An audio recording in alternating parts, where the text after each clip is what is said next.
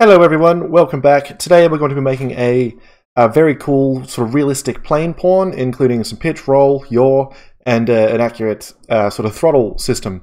And I've just gone and edited the old biplane model that you might recognize from my old Toon Shader video. I've just gone and added some bones here to it. We've got our root bone, a bone for the propeller, one for the rudder, and one for each of the elevators at the back fins here. It's all pretty simple rig. I'll put a link in the description to a place where you can download it. And I've also gone and exported the mannequin so we can put him in the plane as our little pilot. Okay, the only thing that we're going to need to do to get started is, well, nothing actually. Let's just right click and make a new blueprint class. This will be a pawn because it's a player, and we'll call it biplane pawn underscore BP. All done. So let's open that up. And I'll snap him up here. There we go. And let's add some stuff here to get our pawn all set up. So let's just go add component. We want to add our biplane, and we don't want to use a skeletal mesh or a static mesh. We want to use a posable mesh. So we have access to the bones here in the blueprint, and we can add rotation and that kind of thing to animate the various sort of aspects of our plane. And we're also going to need, because we can't apply physics to a posable mesh, so we're going to need a static mesh here to be our driver. We'll call that driver, and we're going to drag this onto the scene root here, make it the new root of our biplane, and then we'll need our usual pawn stuff like a spring arm to attach our camera to, and obviously our camera, just like that. So let's grab the driver here. We want to set our static mesh. I use the 1 meter cube. There we go, and our posable mesh, which is going to be our biplane rigged. Now, obviously, it's not going to be the best thing having this big block here in the middle of our plane. So let's set the size down to 0.1, and then grab our posable mesh and set our size up to 10. So this will hide our little block there just down in the plane where no one can see it. Oh, and we should also, let's add another component, add another static mesh, and this one will be our posed mannequin, who's going to be our little pilot. All right, all nicely done. So let's grab our spring arm. We'll make some changes here, like set our length out. We'll go, let's say 800. And we'll also rotate it up a bit, something like 15-ish degrees. Grab our camera and level that out, something close to 0. And we'll grab our spring arm, and we'll also add some lag here, but not our regular camera lag. We just want the rotation lag. And our rotation lag speed, we'll start with 10, but we can tweak all of these things later on. So let's get our, we've got no collision on the posable mesh, but our driver, we need to be set as in collision presets, we want a physics actor, and we want to simulate physics. Make sure to check this box for simulate physics, make sure the collision is set, and we're ready to start building out our blueprint. Of course, because it's a player pawn and we have a few extra controllers, let's go to project settings in the editor. This window might take a second or two to load up. And down in input, I've gone and added our roll action with Q and E. And I've also got throttle up and throttle down. Throttle up is left shift and throttle down is left control. You can add these just by tapping this little plus here on action or axis. And that should be all that you need to do, because we're going to be piggybacking off the move forward, move right, already existing axis functions there. So over here in the biplane, what do we have to do first? Let's make ourselves a variable. We'll do the throttle first. So we'll make a throttle, a couple throttle variables. We want a boolean called throttle up. Hopefully I can spell properly. Throttle up, and another one. We'll call it throttle down. Throttle down, just like that. Okay, let's go to the event graph. We'll get rid of all these. We'll start fresh. Let's get our input action. We want throttle up, and we want our throttle down. And we're going to set these booleans based on which one of these keys is up or down at any particular time. So let's, not control, hold in Alt and drag in throttle up and throttle down. And we'll duplicate both of these guys. So with throttle up pressed, we want our throttle up boolean to be true, and when it's released, we'll set it back to false and do the same with throttle down. Alright, so far so good. So now, whichever one of these keys is down is going to trigger one of these booleans and affect our throttle.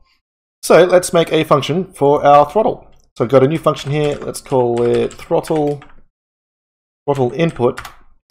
And then hold in B and click for a branch. We'll need to hold in control and drag in our throttle up. This will be the condition of our first branch. We'll just plug in here.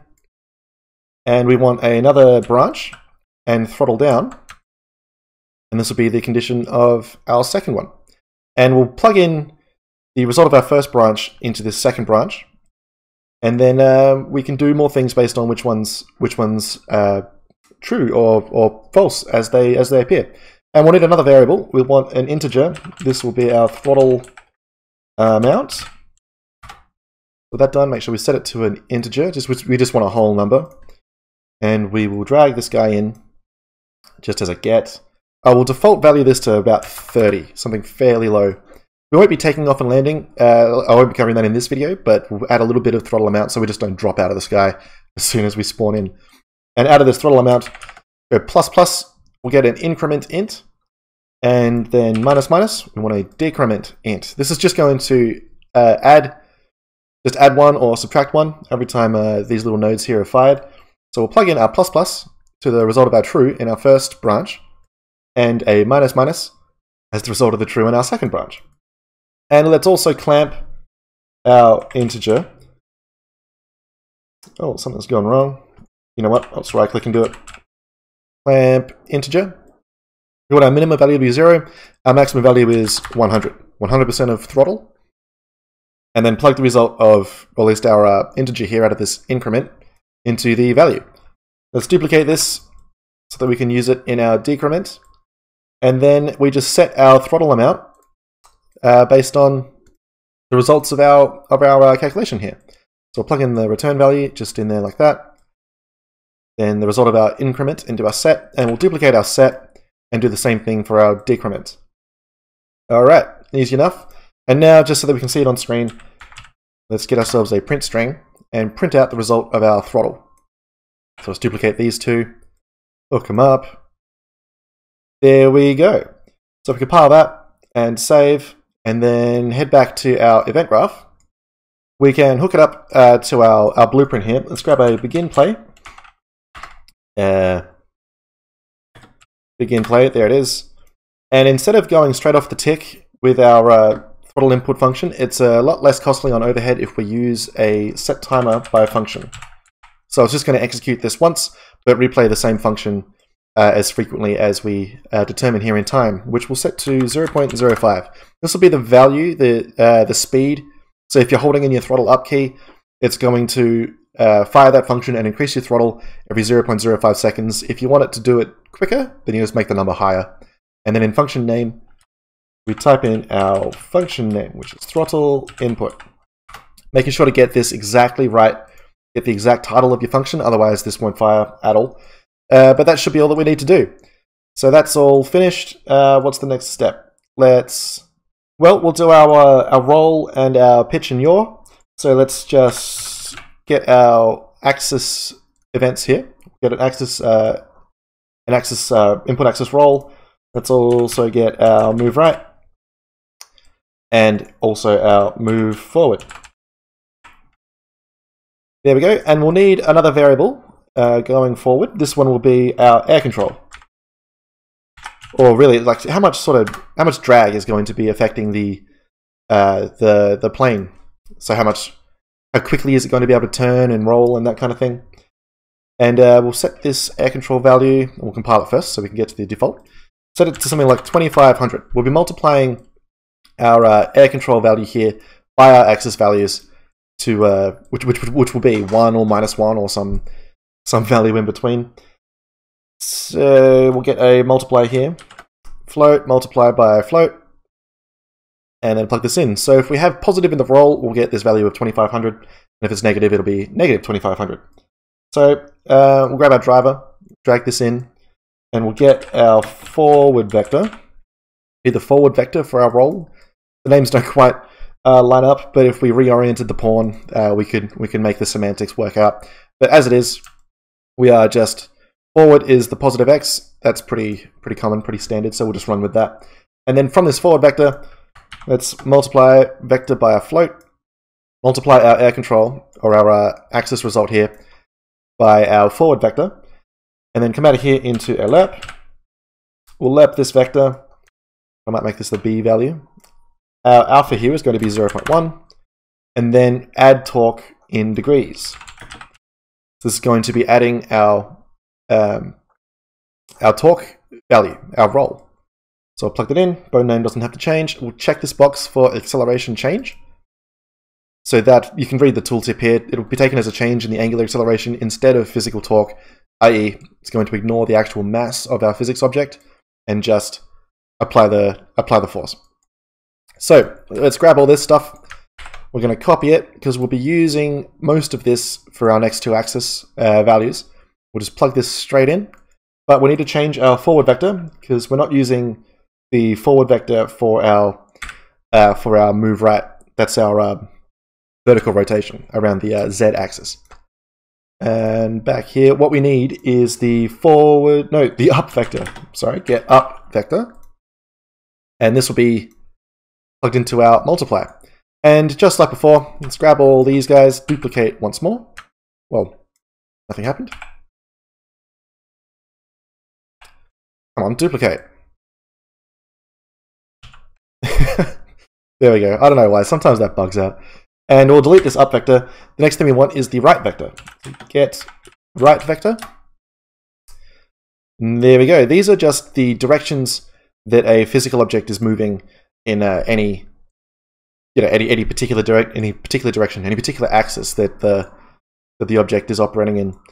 And that should be all that we need to do. So this will handle our basic flight controls. These three axis values, these calculations here. This is our basic plane physics, or basic plane controls. But we'll get some very sort of highly erratic results if we just leave this as is, because we'll be applying a force infinitely. It's not going to work very well. So let's grab ourselves the event tick, because we will need to do some real-time calculations. We're going to need our driver, a little driver mesh. Let's drag off that. Get physics angular velocity in degrees. That's the one that we want. And we want to negate this vector. Return it to 0. And we'll divide this by vector by float. We'll divide this by 0.5. We'll negate the vector down to half of what it was, and then from this event tick, we want to add torque in degrees to our driver. Plug in our torque here, tick the acceleration change just like our other torque nodes, and this is our compensation. This is going to compensate for the angle of the plane. It's going to return our values back to 0 when there's no button pushed, basically. And from here, we want to grab our driver. We want to make sure, if we come down here, that enable gravity, we want to untick this box, because we're going to be making our own gravity, our own downward force, so that our plane sort of drops out of the sky in a way that makes sense to us, because we're not using the actual mass and the built-in gravity physics values in Unreal Engine. We're going to do it sort of on our own. So let's come out of our little driver node here. We're going to add force, hook this up to our chain, check acceleration change, and the force we're going to add is a negative force in the z-axis. In other words, z minus, which is downwards. So minus 1500 would be a fairly good gravity value.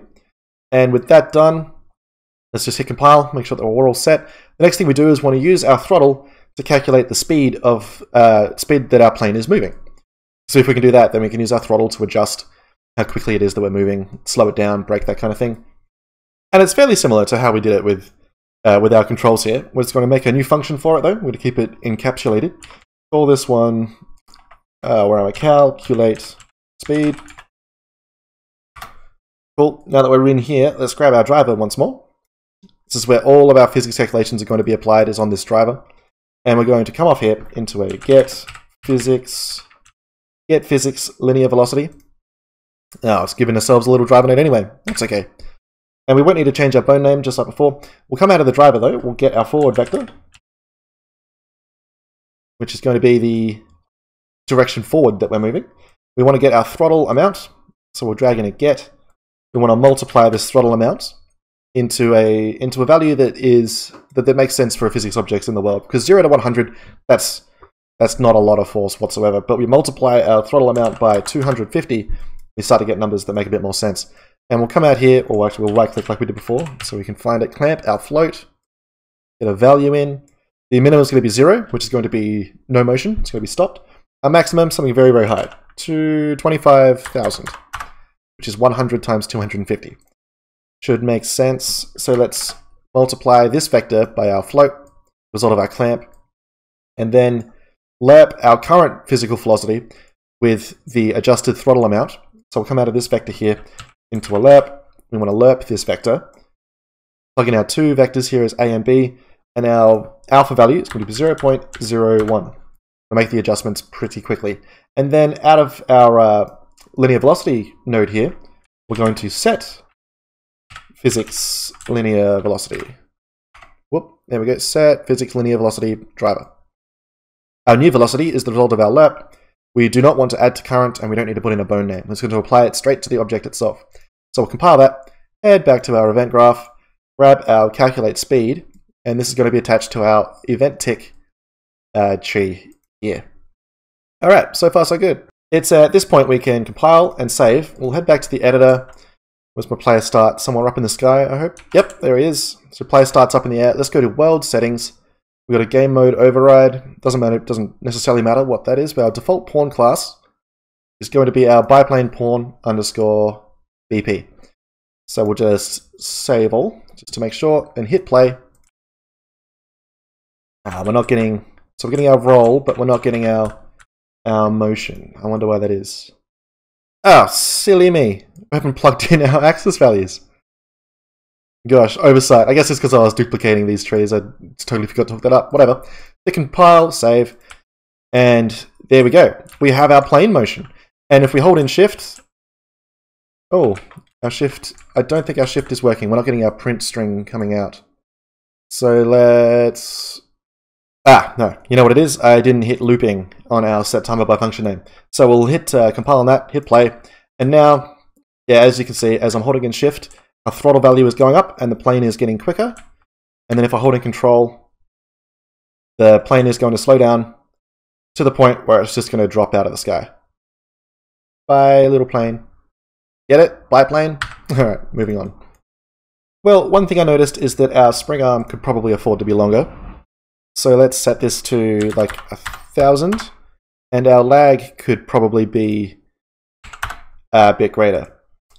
Let's just have a quick test here. Yeah, so we're seeing a bit more of the spring arm lag. All looking very good. And we're ready to move on to the animation. So we added a posable mesh in our pawn here instead of a skeletal mesh, because we're not going to be using an animation blueprint. We're just going to be affecting bones directly from here within the blueprint. So let's make ourselves a new function. This will be called prop rudder elevator. Mark the three things that we're going to be playing with, and then we can start affecting things here in the function. So we'll grab our posable mesh because this is where all the bones are, and let's come off here. We need get bone rotation by name. We'll plug this in. The bone name that we want, we double check over here in our skeleton. For the propeller, we want propeller underscore J. So I can copy that name and then paste it directly in here. And we want to change this bone space drop down to component space.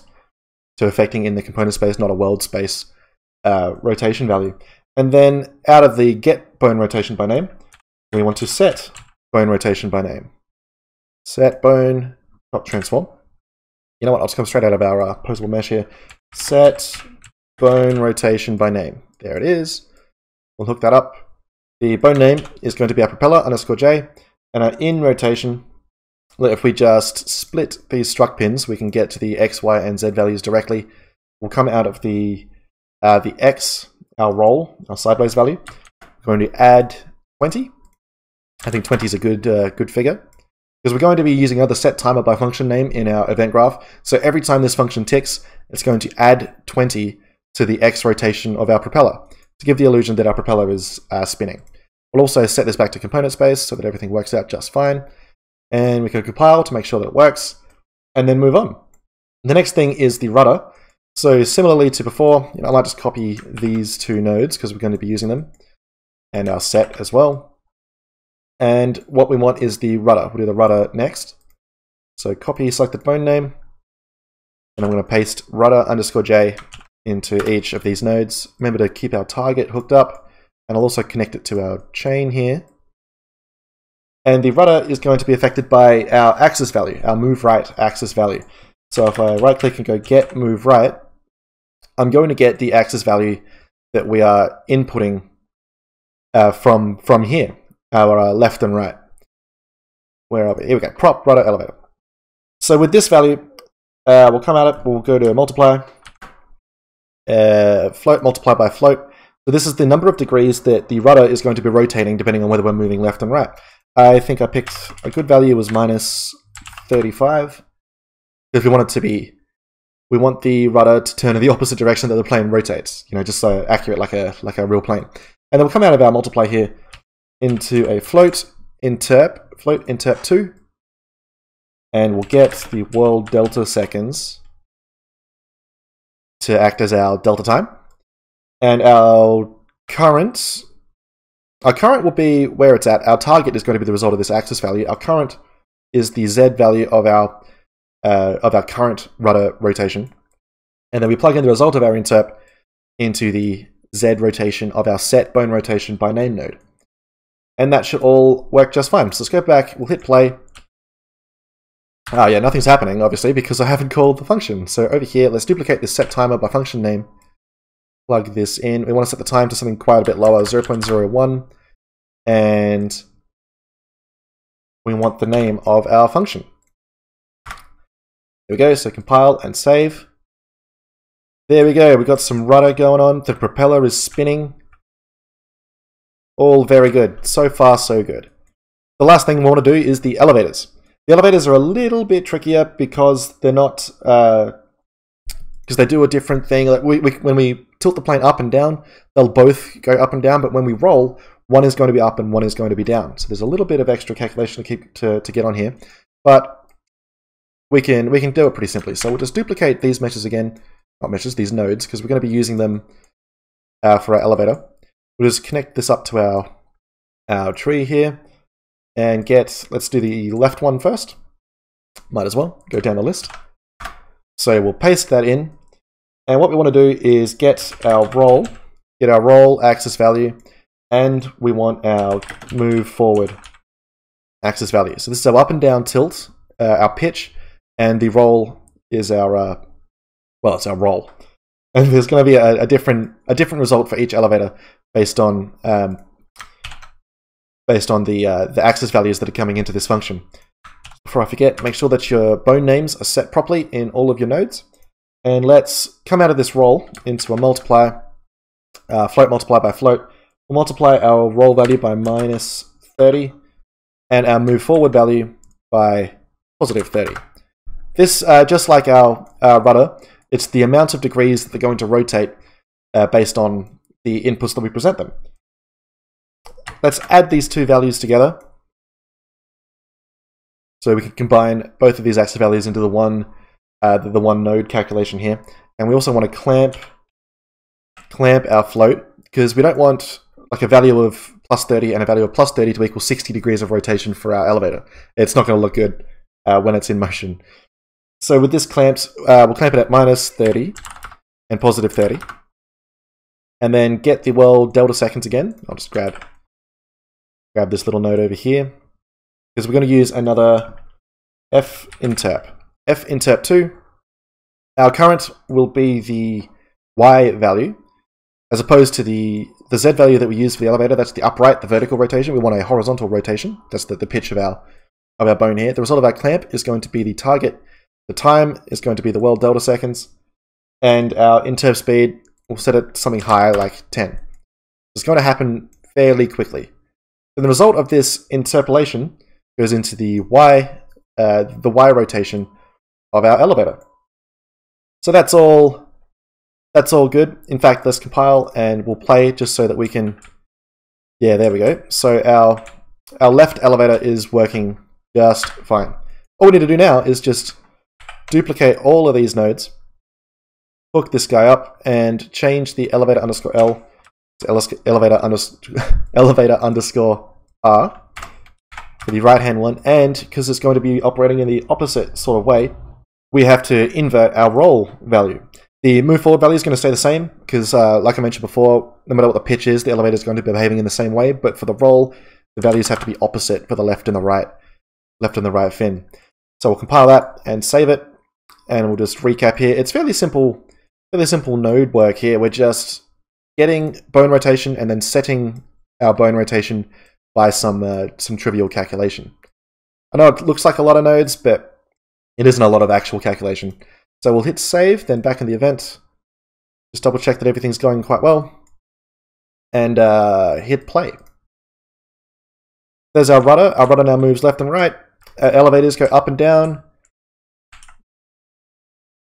And they're changing and being affected depending on which axis keys we present them. So we'll set the speed up quite high. This is a lot of fun to play with. I love making fun stuff. I just brought this up on Discord a week or so ago, and yeah, it's just one of these really fun things that I like to make and I like to play with. In fact, because this biplane I made for the Toon Shader video, let's go to our world outliner, grab the post-process volume, find materials, add to, make them both asset references, and then down here in our outliner, our content browser, we want the Toon Shader. Let's get our outliner and our cell shading, and then come back here to our pawn, grab our posable mesh, and then in details, search for custom depth and tick this render custom depth pass. Now, if we hit play, cell shaded plane, look at that. We can toon shade our biplane. So anyway, that's really about all there is to it. It's not that difficult, and gives you a good little exercise on how physics works in Unreal Engine, and we can play with a very cool little plane. And as a bonus, I have the UE4 mannequin as our pilot. So thanks you guys for watching this far. This was lots of fun to make, as I said, and hope to keep making more fun stuff soon. Until then, I'll catch you guys in the next video.